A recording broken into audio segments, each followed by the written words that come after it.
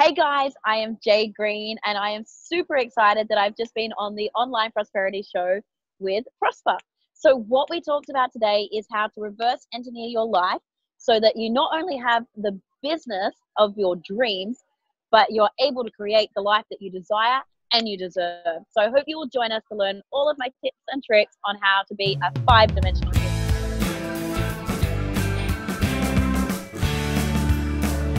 Welcome to yet another exciting episode of the Online Prosperity Show. And today I've brought you the Chief Life Engineer herself, Jade Green. Jade, how are you doing, my love? I am amazing, of course, and thank you for having me on your show, Prosper. Absolutely. Now, obviously, if you're watching this show right now, you would have an understanding that we're always bringing you experts in their own realm.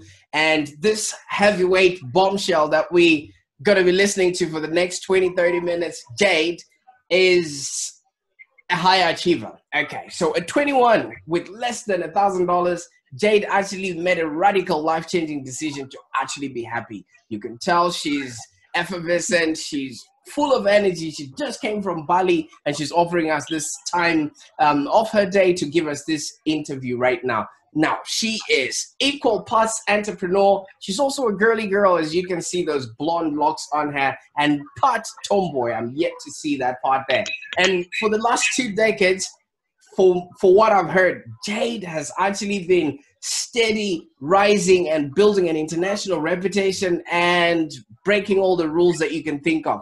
Now she's a transformational coach with Mindvalley, and she's also a certified trainer with them. She not only does that, she has been nominated as, or she's been honored actually as Startup Daily's top 50 women entrepreneurs under 40, and she's received 2 Bronze International Stevie Awards for women in business, and she has been the female entrepreneur of the year. Now, Jade, I could go on and on and on. Did you actually still remember any of these accolades? Wow. No, except for the tomboy part. So remember a minute ago we were talking about the UFC, Conor McGregor, and I have my girly girl top and earrings on, and I'm wearing a pair of Converses on my feet, and the hair is like this because I've come from surfing. So yeah, we like to keep an equal mix, so we're a whole balanced person.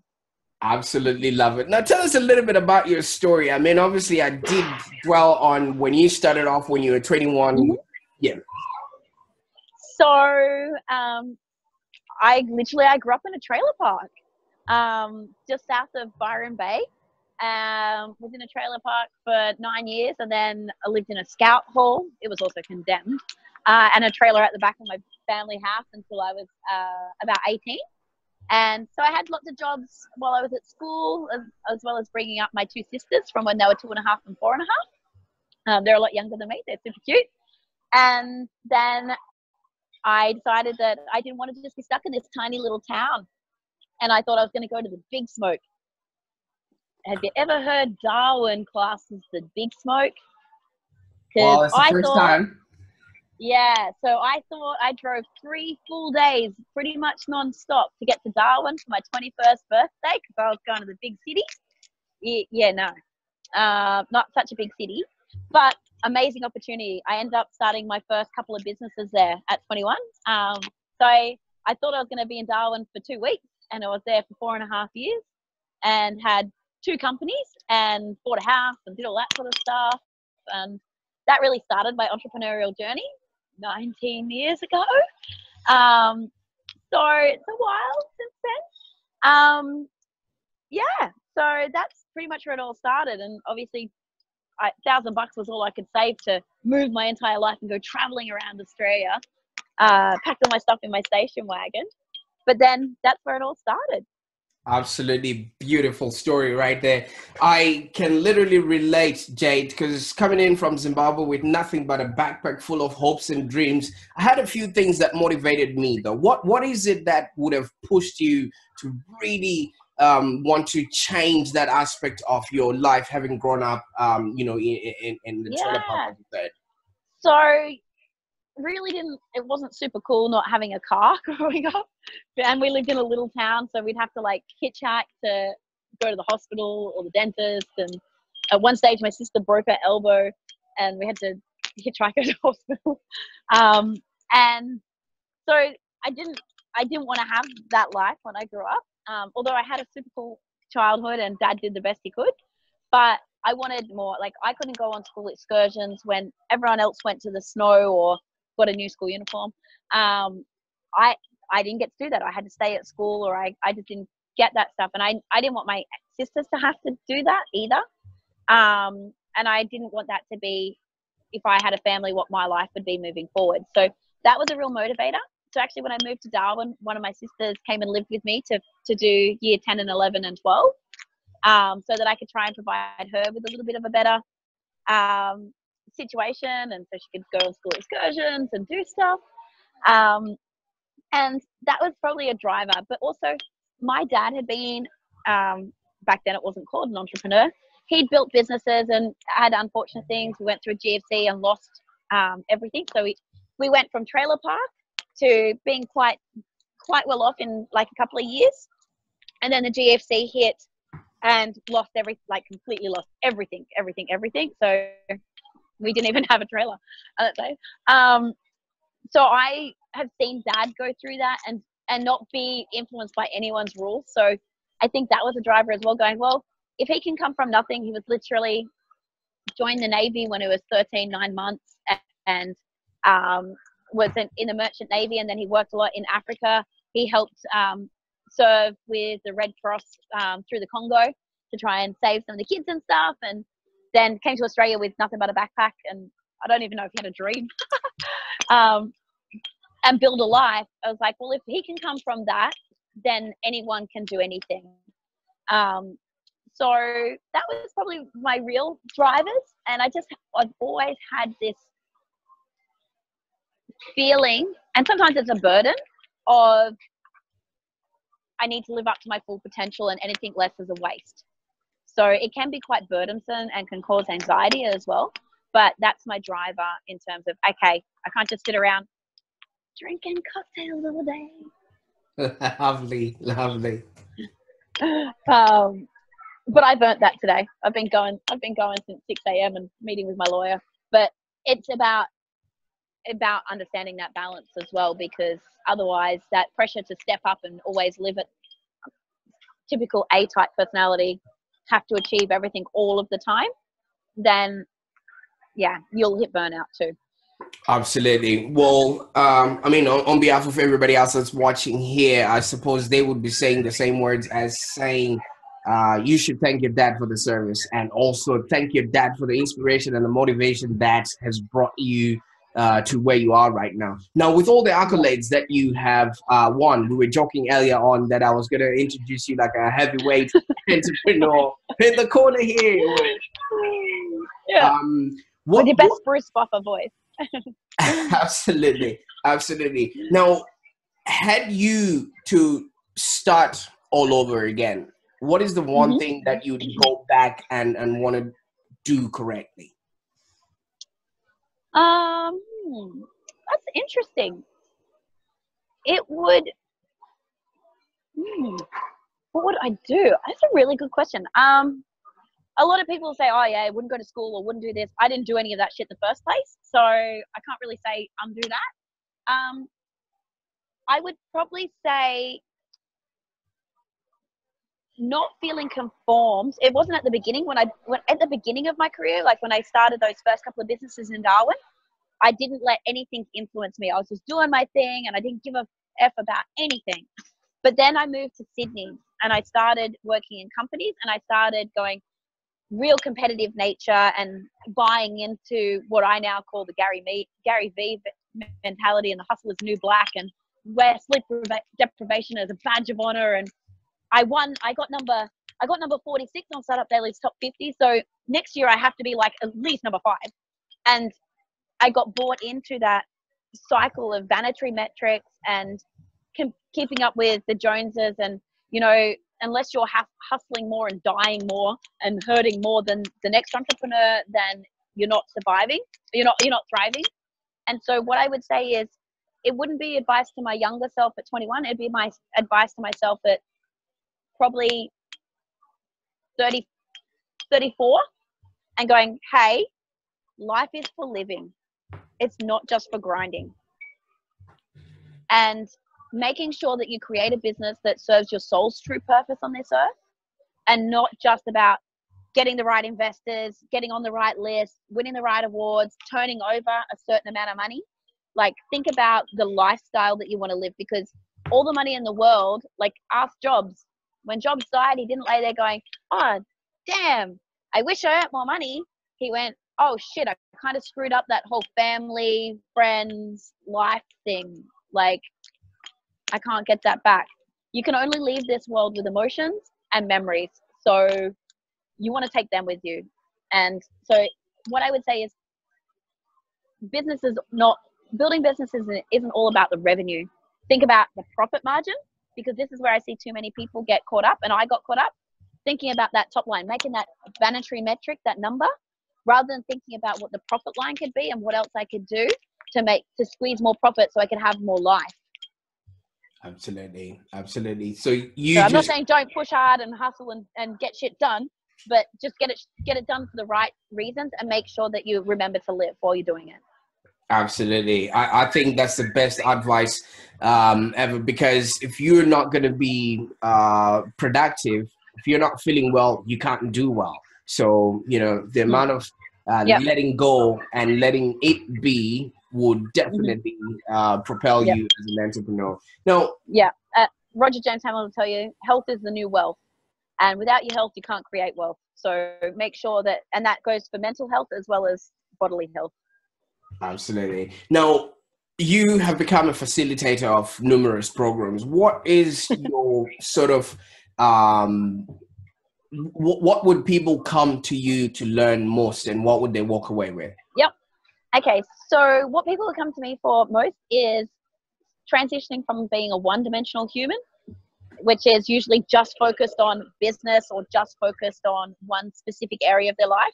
And entrepreneurs specifically can get really good at like grinding down on their business, but the rest of their life doesn't come. So relationships suffer, their learning suffers, their health suffers, their adventure, their life, living life suffers, and their spirituality suffers. So people would come to me because I've sought out to work with the absolute best of the best in the world around mindfulness, meditation, living a soul's true purpose, and spirituality combined with business, and how they can intertwine to make sure that you are, I call it becoming a 5-dimensional human, because my little blonde brain can't like deal with like 11 dimensions. That's like just too far for me. But I can get 5 dimensions, which would be business, relationships, wisdom, health, adventure, and spirituality connected to source. And that could be whether you believe in God and that's your spiritual side. It could be the universe.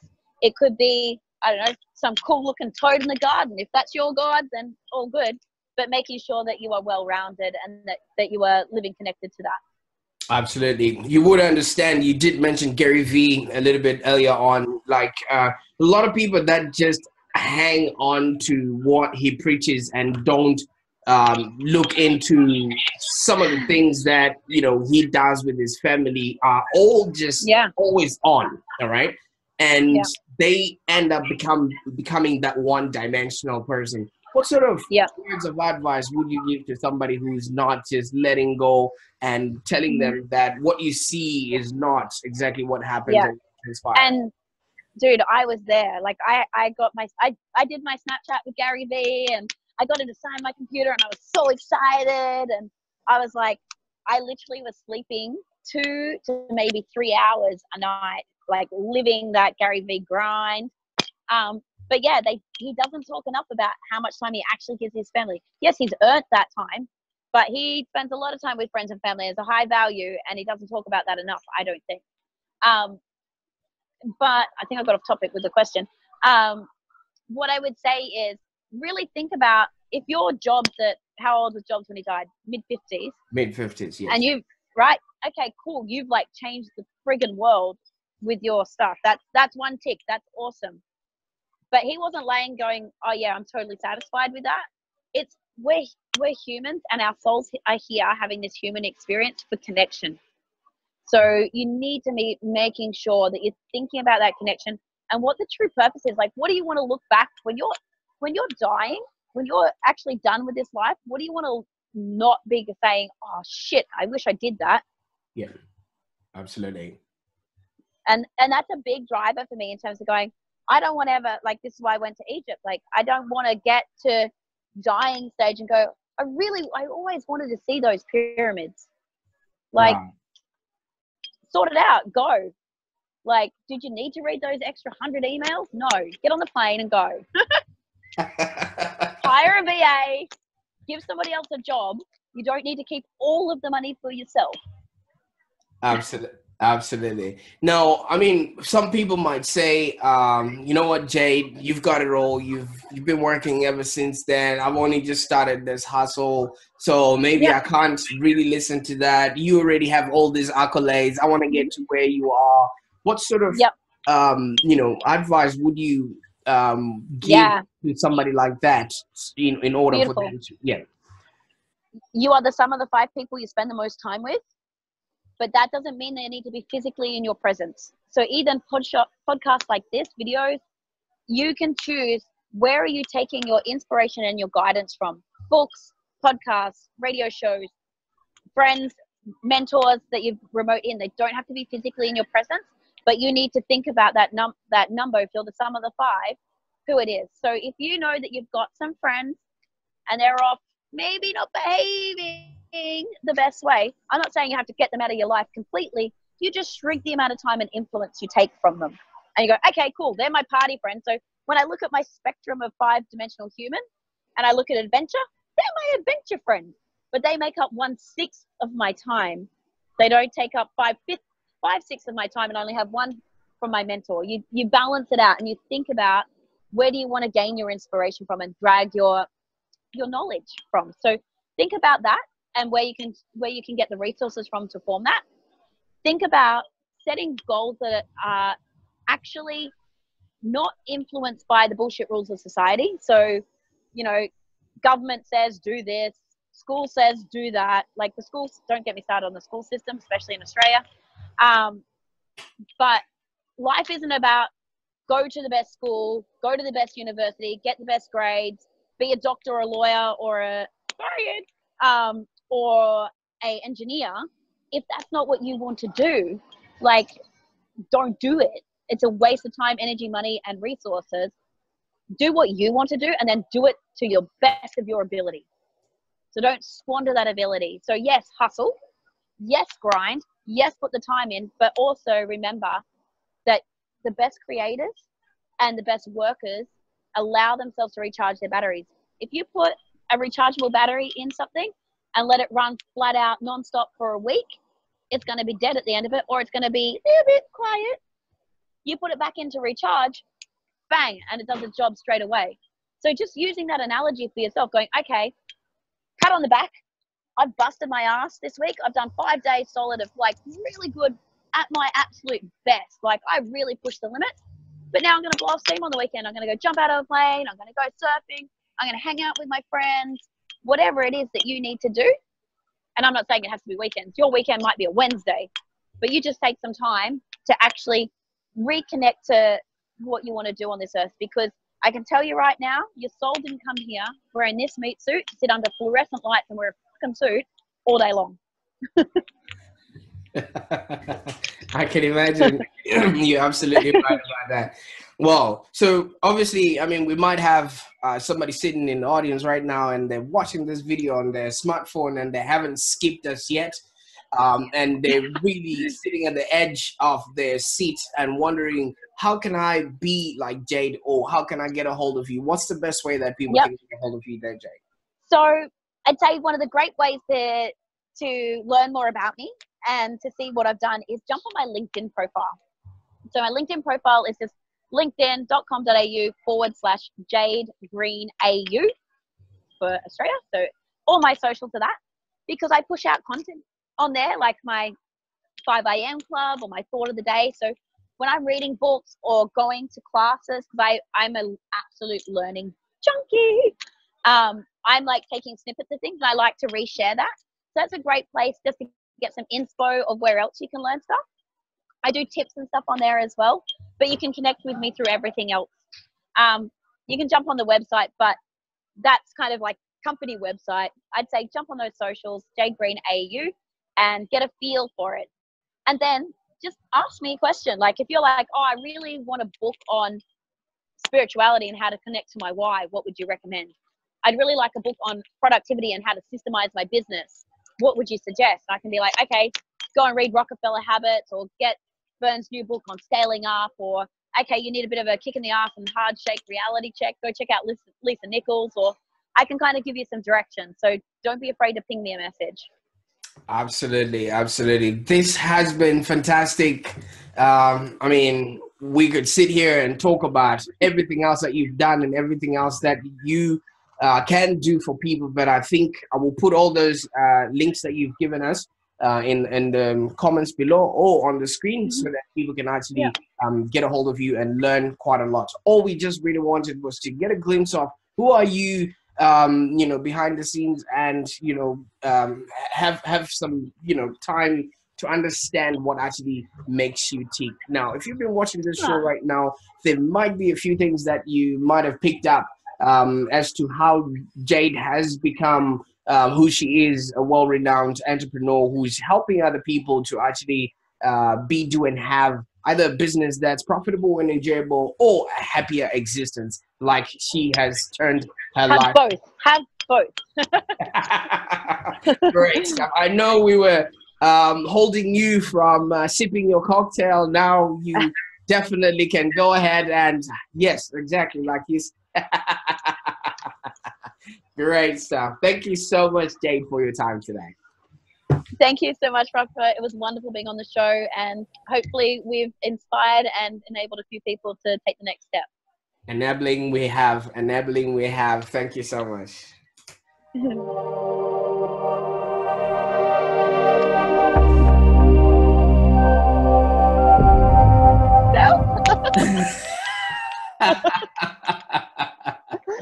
Great stuff. We should do it when I get to the bottom of the cocktail, not too thin.